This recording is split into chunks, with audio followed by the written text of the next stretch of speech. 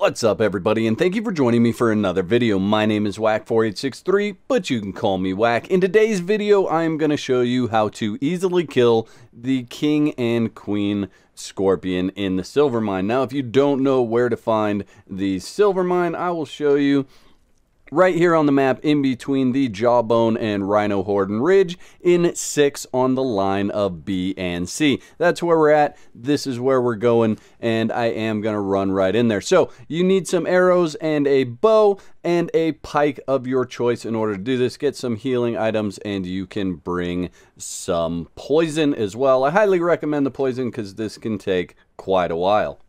Now, if you want to see more videos like this where I show you how to easily kill an enemy or a boss creature, leave a like on this video so that I know I should continue doing those. Let's go over my settings real quick and I will show you what we're working with. So I am going to disable cloak mode at this point in time. That way you can see how I sneak past part of this stuff. I also have my damage multiplier for my player damage up to 10. That way I can kill the enemies very quickly. And that's the only reason why I made that change, guys, is to just not waste your time. So I'm going to show you how to sneak by everything that you're going to see here on the right. We're going to sneak by that first, and then we'll come back and bring the King Scorpion over. So all we're going to do is stay to the far left-hand side of this cave, and we're going to simply jump through all these rocks. You can't climb, so you've got to jump through, but if you jump through all these rocks, you can pretty much avoid aggro entirely.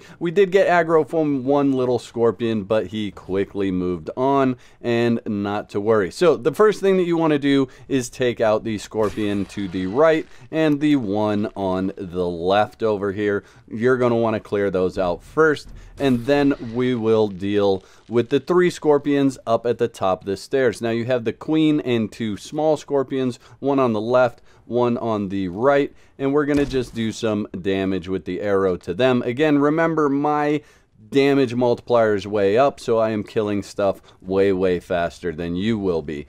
But here's what you need to do. You need to line yourself up with the brazier, put the scorpion on the other side of that brazier from you, and then you won't be able to get hit. You can see here that I let the little scorpion hit me. That way you know I'm not in God mode. I am not cheating anything as far as the settings. Now, you can call this cheesy or easy or whatever you want, but I just wanted to show you how this works. And remember, I am doing massive amounts of damage. I can stand here and reapply my poison all I want, do whatever while I'm standing in this spot.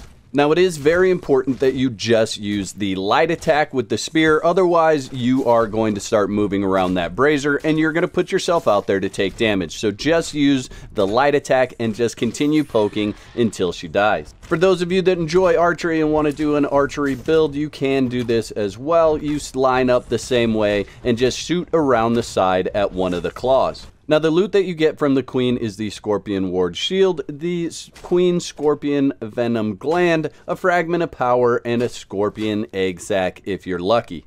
Now, this same process works for the Scorpion King that we left over here earlier. So, if we drag him over, we can do the exact same thing that we were doing before with the Scorpion Queen.